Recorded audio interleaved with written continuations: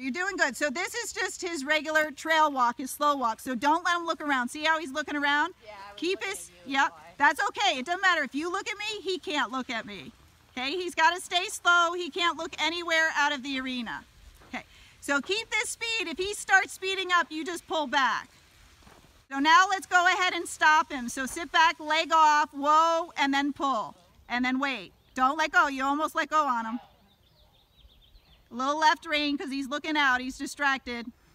Now let go. Good job. Now walk off. Now let's stop him again. So leg off, sit back, say whoa, then pull. Yep. And let go. Very good. Really good with your hands. Now walk off again.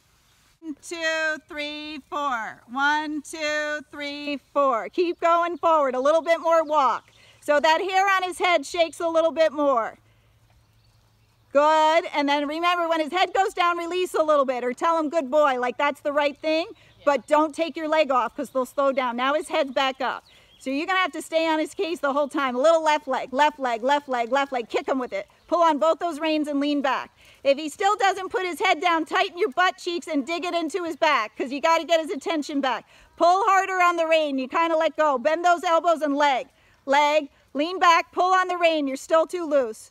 Get his head back down. It's not that they have to be shorter. You just got to bend your elbow. There you go. Now let go. But he had about 20 steps with his head up.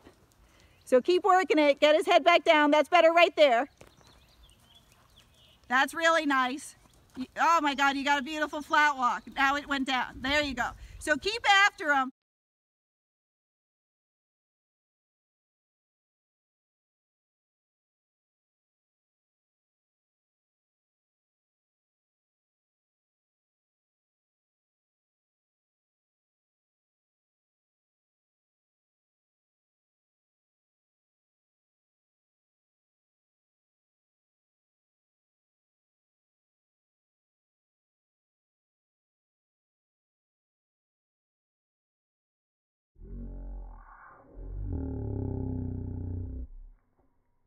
There you go.